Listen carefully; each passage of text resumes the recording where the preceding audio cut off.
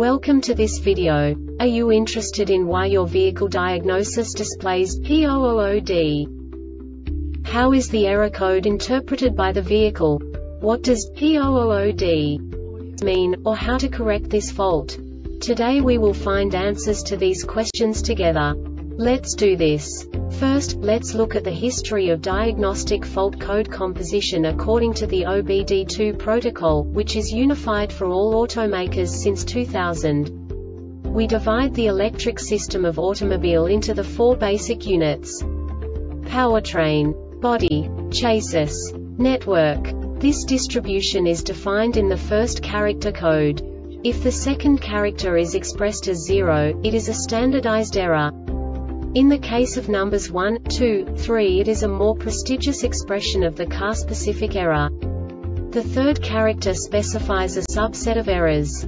The distribution shown is valid only for the standardized DTC code. Only the last two characters define the specific fault of the group. Let's not forget that such a division is valid only if the other character code is expressed by the number 0. Our website airbagreset.sk produces useful videos for you. You do not have to go through the OBD2 protocol anymore to know how to troubleshoot any car breakdown.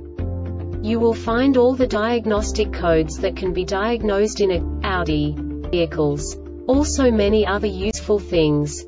The following demonstration will help you look into the world of software for car control units. You unbelievably can move the video a bit further. The error code is split into 2 bytes consisting of 16 bits. 1 bit is the basic unit that each computer works with. The bit has 2 logical states: 0, low level, 1, high level. By combining the first 2 bits, the basic character of the error code is expressed. The next 2 beats again determine the second character. The last beat styles of the first byte define the third character of the code. The second byte is composed of a combination of 8 bits. The first 4 bits determine the fourth character of the code. And the combination of the last 4 bits defines the fifth character. A single byte conceals 256 possible combinations. We now know in what way the diagnostic tool translates the received information into a more comprehensible format.